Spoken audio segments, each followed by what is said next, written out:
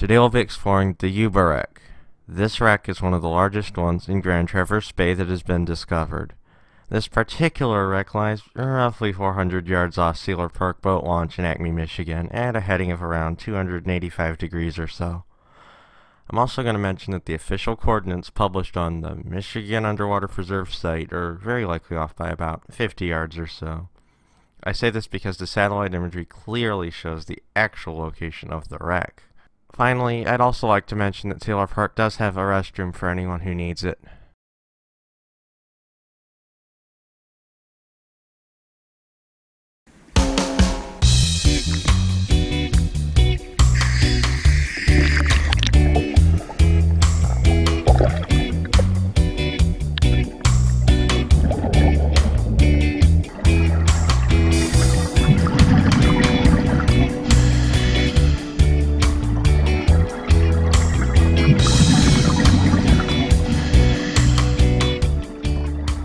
The wood that sticks straight up that you're currently seeing is the most visible portion of the wreck. It is also the closest portion of the wreck to the shore, which makes the wreck a little easier to find. I'm also going to mention that the wreck was unofficially marked by an old laundry subcontainer last year. However, this marker was not put on this year for some reason that I am not aware of.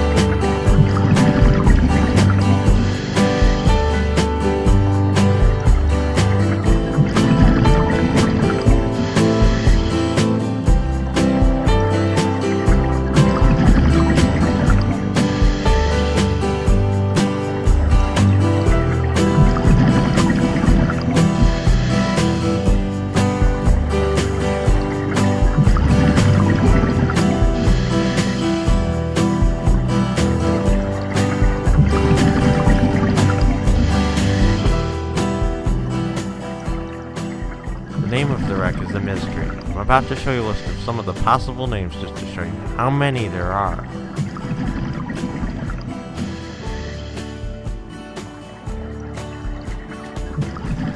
As you can see, there are at least 8 possible names. The only well-established fact is that it is a schooner from the 19th century.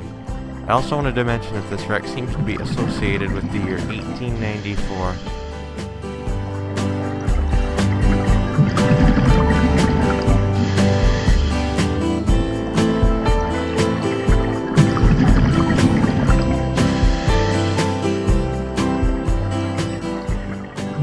This wreck also has relatively few mussels on it compared to other wrecks in the area. I'm not quite sure why this is the case, but I suspect it has to do with the shallow depth, which is only 15 to 20 feet or so.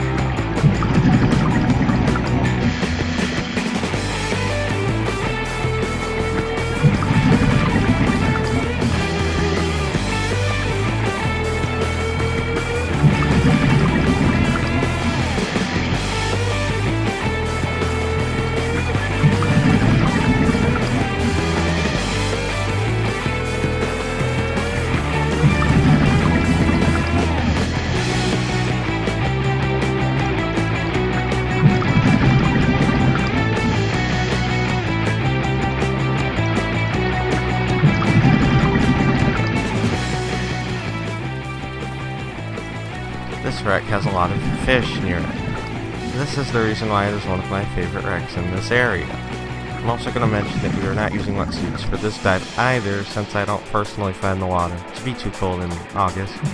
However, many people would probably want to use a wetsuit for this dive.